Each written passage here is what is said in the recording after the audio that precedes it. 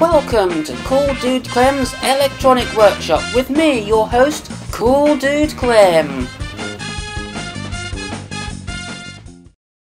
New electronic stuff has arrived, so I guess that means it's time for another Cool Dude Clem's Electronic Workshop. So, yeah, let's have a look at what we've got here. Got some resistors, got some transistors. And please excuse the fact that this is in a flowery box. That does not reflect the kind of person I am. Capacitors, more transistors, got some little potentiometers here, some strip board, and that's not all. Also got a new desoldering tool and a new tip for the soldering iron.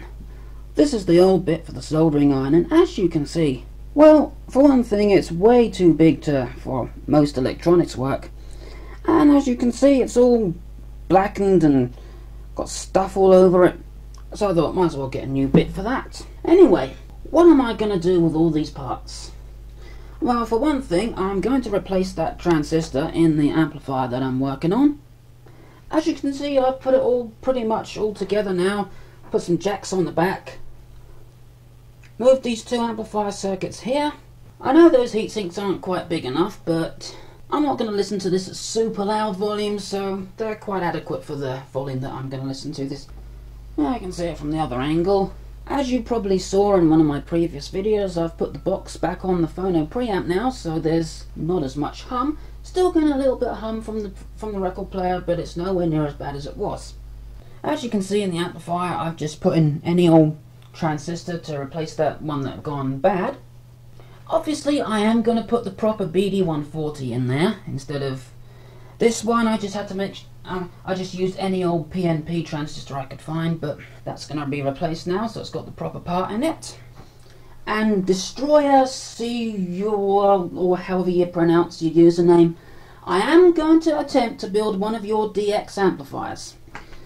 That's what I've got most of these parts for. It's partly going to be built onto the strip board, which is why I got this. And going to partially be done with point-to-point wiring, but that's going to be in another video. Because I'm going to replace that transistor in my amplifier and give you a grand tour of all the controls and junk. So this is the front of the amplifier with all the controls on it. So I'll briefly go over what each one of these is. This, as you probably would have guessed by now, is the power switch. And there's the light to indicate that it's on. Got the tape monitor switch here. And the tape select switch here. This is the main selector knob.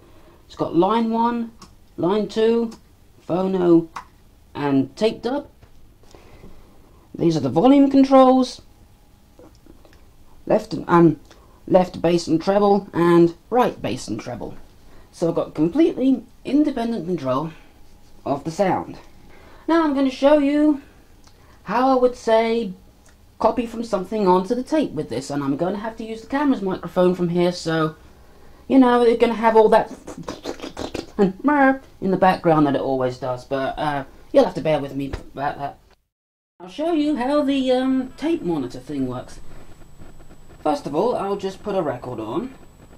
I've selected one which won't get me into any trouble with copyright, because these are not original songs. Well, they're original songs, but not done by the original person.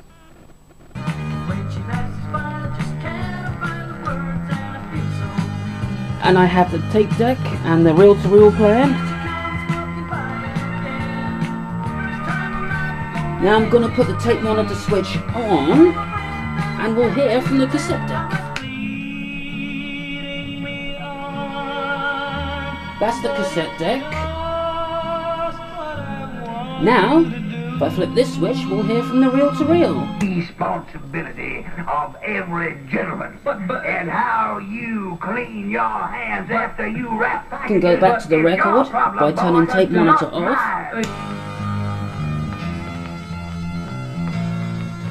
That's my final word, boy. And when you come to washing the ink off in your hands, just bear in mind, I'll be washing. So that's how that little thing works. That's tape monitor on, That's tape monitor off, and this switch selects which tape you want to listen to when the tape monitor's on. So when it's up like that, that's reel to reel.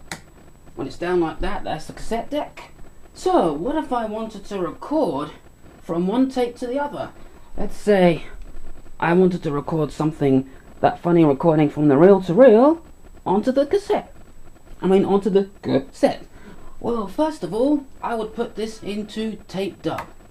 And when this is in tape dub, it automatically goes into tape monitor mode as well. So this switch now doesn't do anything, and this switch still acts as the same as it was before. So like this way it'll still monitor from the cassette deck, and like this way it'll still monitor from the reel to reel, except of course that the amplifier will patch in the sound from the other cassette deck. So when it's like this, it will connect the reel to reel's output to the cassette deck's input and monitor from the cassette deck. Like this, it will connect the cassette deck's output to the reel to reel's input and monitor from the reel to reel. So the first thing to do is obviously put this into tape dub mode, and in this case, as I want to copy from the reel to reel onto the cassette, I put the tape monitor switch onto cassette. Now I make sure that the tape is ready to be recorded on.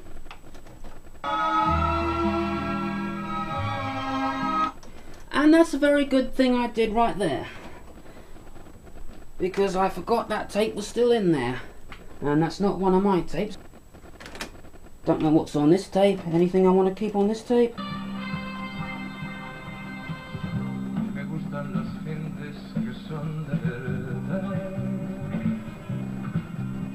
Okay, no idea what that is. Some French song by the sounds of things. But it doesn't sound like the quality's very good, so I might just well record over that. So with the cassette recorder and record standby, now start the reel to reel, get that all queued up. It's been away this morning, 23 before 8 o'clock. We're exactly also, good idea to adjust the levels at this point. At Vatican City, here to the next WMEX 2020 news headlines coming up at 7:40 this morning, right here on the... There we go. Uh-oh, his face looks red. Good morning, sir. My temper's up, boy. Okay. Yes, sir. I am about to lose the calm. Now we've got all that ready. I'll just back cue the reel to reel until it's at the point where I want to start copying. Yes,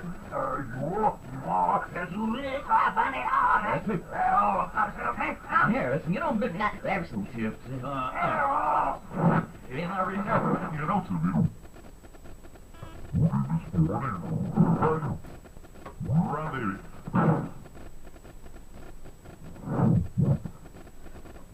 All I have to do now is start the cassette playing. Start the cassette recording. Start the reel to reel playing. His face looks red. Good morning, sir. My temper's up, boy. Yes, sir. And I am about to lose the calm. Turn the volume up a bit. That is befitting a executive gentleman. Oh, gosh, boss, what did I do now? This package is what I'm referring to. But you distinctly told me to tie up the old newspaper, sir, and I'm just... But The sound on the tape I seems to have give you gone permission down for to some reason. I don't use know. string. Not use string. What else could I use, then? There is a whole box of perfectly good used typewriter ribbons in the supply room for that very purpose.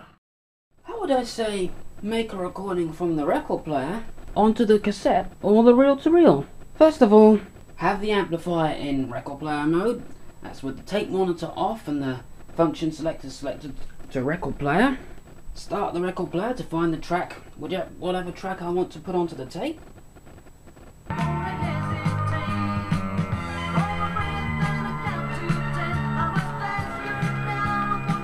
Now we'll put it onto tape monitor.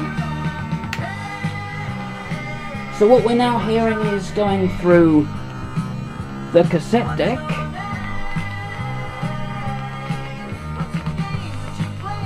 Set the levels.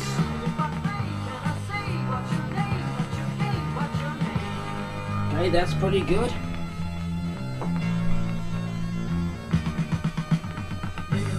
Find the beginning of the track. I'm going to do it the proper way in this video. That's not the way I usually do it. I usually just hold the thing here and move it, but I'm going to do it this way. Start the tape recording. I messed up there, but never mind. This tape does not seem to be recording very loud, actually. That's the tape. That's the source. Not getting very loud sound from the tape there. Must make a note to self, use a better tape in these demonstrations. Anyway. I'll just put that back onto source so we can hear it easier.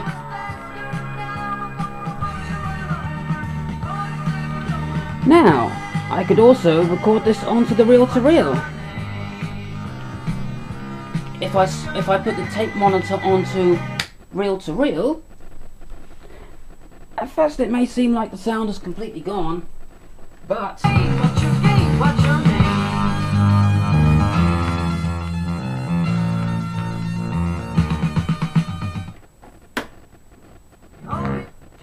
going through the reel-to-reel now, so I can make a recording onto that.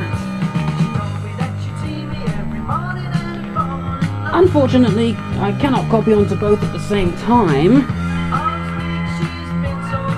As you can see, the tape recorder, the cassette recorder, is not receiving anything, but if I flip the tape monitor switch, it's not going through the reel-to-reel anymore, it's now going through this again. And that's basically how I'd make a recording. Anyway, I hope I haven't confused you with that. But the next thing to do with the amplifier is basically just to make a cover for this, tidy the wiring up, because you can see it's all kind of higgledy-piggledy, all jumbled up and stuff. That'll be the next thing to do. But I guess that's it for now. Better get on and build that DX amplifier. So until next time, goodbye. Well, that's it for Cool Dude Clem's Electronic Workshop.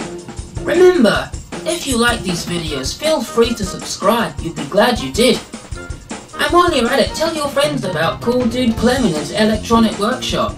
Get them to subscribe too. And, if you want to see more from Cool Dude Clem's Electronic Workshop, click on the box on the right. If you want to see more of my videos, click on me right now to visit my channel. And that's it for now. I'll see you next time, so until next time, goodbye.